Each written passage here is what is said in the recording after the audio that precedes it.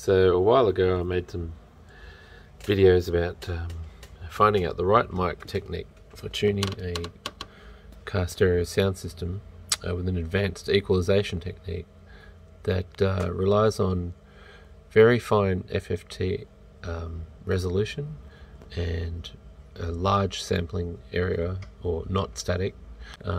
It's basically you measure the sampling area for one side and then a sampling area for the other side of your stereo equipment, and hopefully the way you measure it should balance out in your brain through your ears to be even or the same, and that helps with stereo imaging because certain frequencies are the same in the way you hear them, and then all those frequencies that are meant to be in the center end up in the center.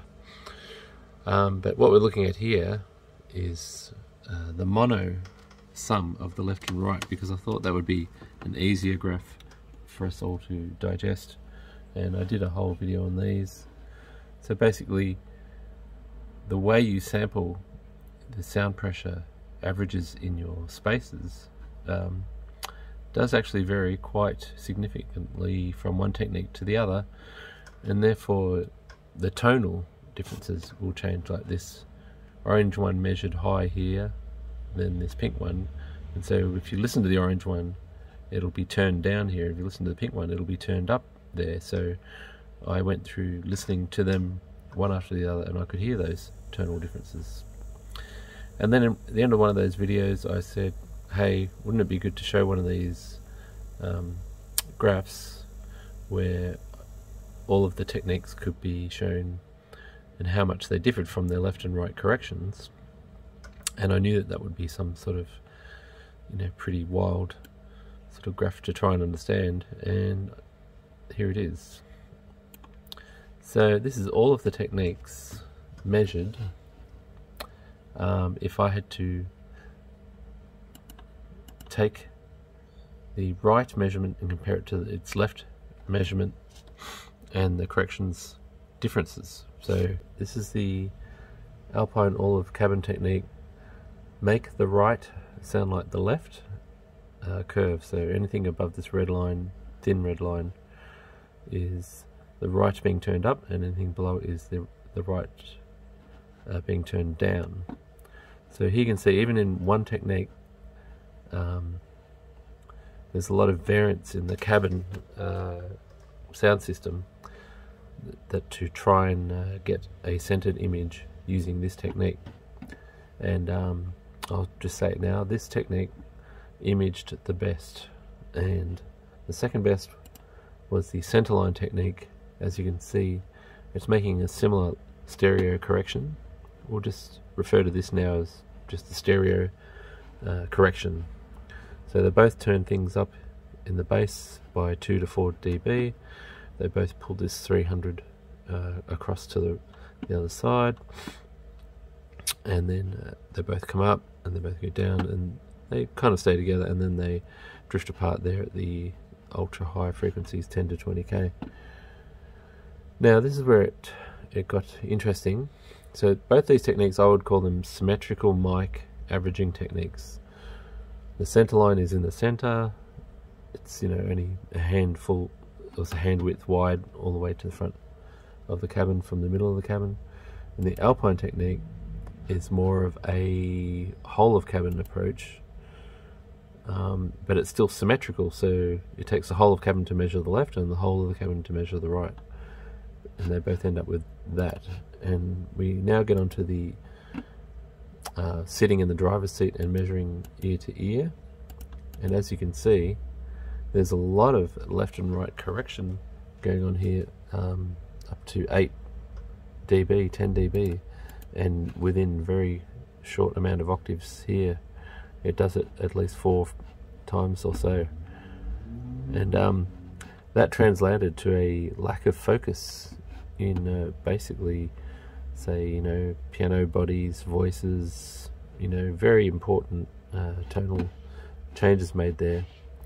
And it's still up in the air at this point as to is this group more correct or this group more correct. And the only things I had to go on was listening to these two thinking that stereo stage really works, everything's at the same distance away from me and things are much smaller, and things that are hard to pick out in their separation are easier to pick out. And when you hear this, you go to this preset and you go, it's really hard to pick certain things out, and everything seems to come forward a tiny bit.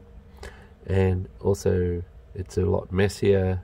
When I mentioned in a few videos that the mid left and the mid right would seem to poke themselves a bit more rightish and a bit more leftish due to the errors. So you can see here that if there's a 6 to 8 dB swing, that could translate to a 3 dB widening of your mid left and mid rights.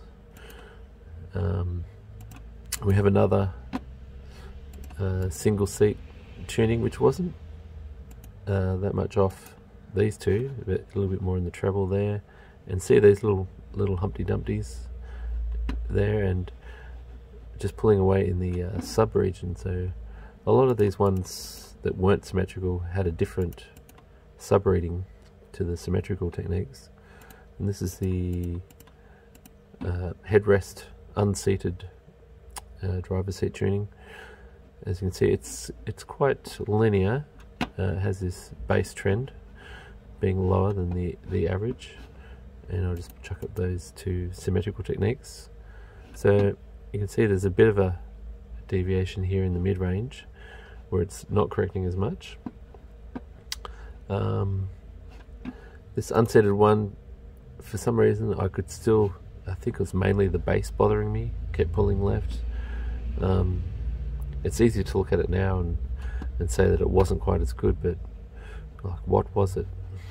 And like I said, in some songs it's just one instrument that gives you a little telltale feeling, and then sometimes you just switch and the whole stage sounds better.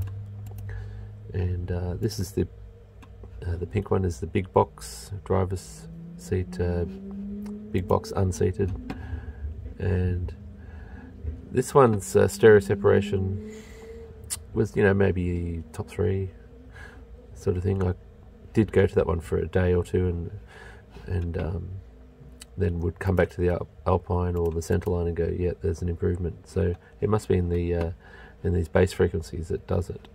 And still they've got that little wiggle that some of these other ones had.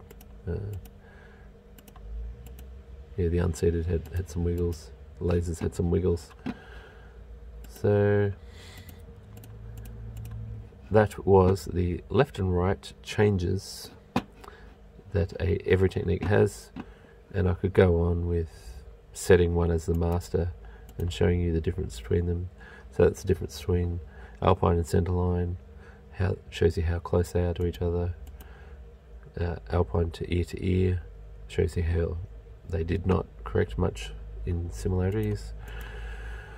Alpine versus ears or lasers, and so forth.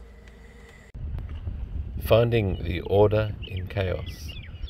Sometimes something looks chaotic and there's a bit of an order to it, and in this vision of a bay on a calm day, it looks chaotic, but then you start to flip things upside down, zoom in, and if you squint you can see some of the order, some of the rows, some of the parallels. Things are moving in both directions, and then you turn it 90 degrees, things are going from right to left and left to right. That's what I see.